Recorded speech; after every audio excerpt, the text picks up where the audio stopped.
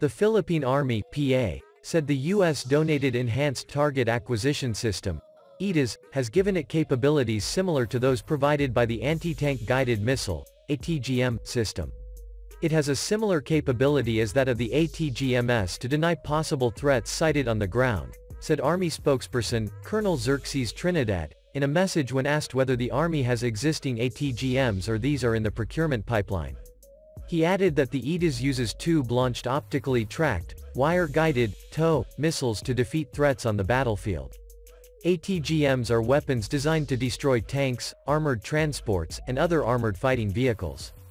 These ITAS are part of a $18 million precision-guided munition package given by the U.S. government to the armed forces of the Philippines in late 2020.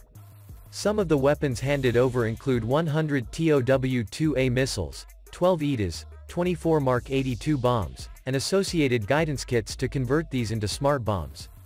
Trinidad said the ITAS is already ready for distribution to our field units.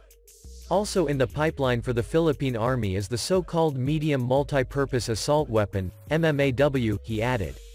What we have in the pipeline for the Army Capability Enhancement Program is the procurement of MMAW, Trinidad said.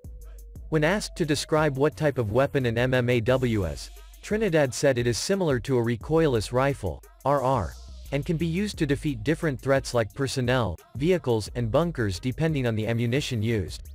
An RR is a lightweight artillery system or man-portable launcher. Similar to our 90RR or the Carl Gustav weapon, but more advanced that can easily be deployed in the field by the foot soldiers, he added.